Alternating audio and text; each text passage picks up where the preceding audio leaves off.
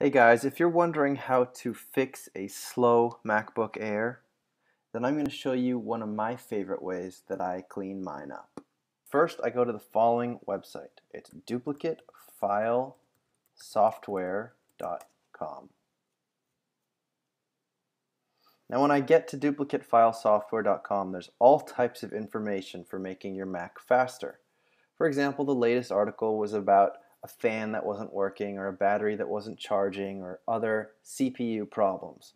And there's lots of stuff like that on this site. But for this video, I'm just going to show you the software that I choose to use.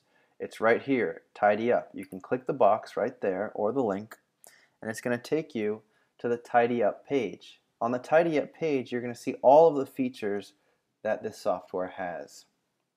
I'm not going to waste your time going over all of them, but you can go to this site at your own leisure. You're then going to click Download Now, and I'm going to cancel this just because I've already downloaded the software. And this is what the software looks like when it opens. Software opens, you see all different types of things you can search for that Tidy Up has already organized for you, like image searches, music searches, applications, and all other files and packages. There's also an advanced mode. If you want to use the advanced mode, you can get way further detailed for the type of thing that you're looking for. But for my basic needs, I choose basic mode. So here you choose which drive you want to scan, and you can select and add whatever folders you want. But in my experience, I like to just use the hard drive. I then, for this example, will choose music. I'm going to search for all kinds of duplicate music files. I'm going to hit search. It's going to search 38,430 files that are on my computer. We're just going to let it do its thing, and it was done very quickly. In this window, we see the duplicate items, and you can organize them by list or by icons. I search by list and show the results by list. Now, what's really cool is on the left, you can show all items found, an item of each duplicate, or all but one item of each duplicate group.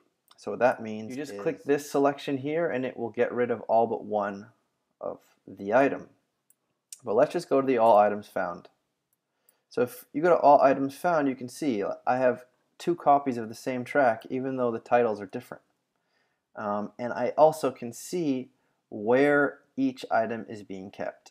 So one was in a general file and one is in a file that is specific. Another cool thing is that you can hit play here and then you can preview what the sound is.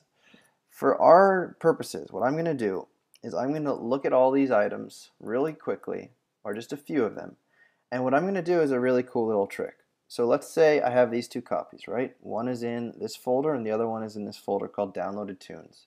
What you can do is select the file that's in the folder that you want to get rid of. So let's say we want to get rid of all the duplicates that are in this general downloaded tunes folder.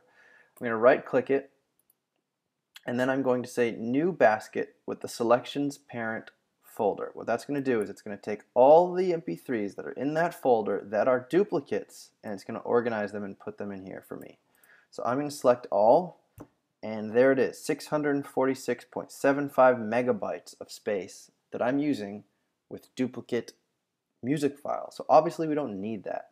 And you can do a lot of different things with the duplicates. Show, hide, modify, delete, burn to a CD, move and copy, for example, to a USB drive, trash it straight to the recycle bin, or export an HTML file with all the titles of these duplicates. So what I'm going to do is just trash it right here from within the program. Contents of selected basket, report empty folder, sure, why not, hit continue, and boom, this is the empty folder. Doesn't have any more duplicates in it.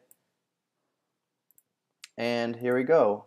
The files are all gone. They're all in my trash. Now if I made a mistake, I can go back and get these files back, but I just cleaned out 645 megabytes of space really quickly, and now I can use those for something much better. Thanks for watching, guys. I hope it helped.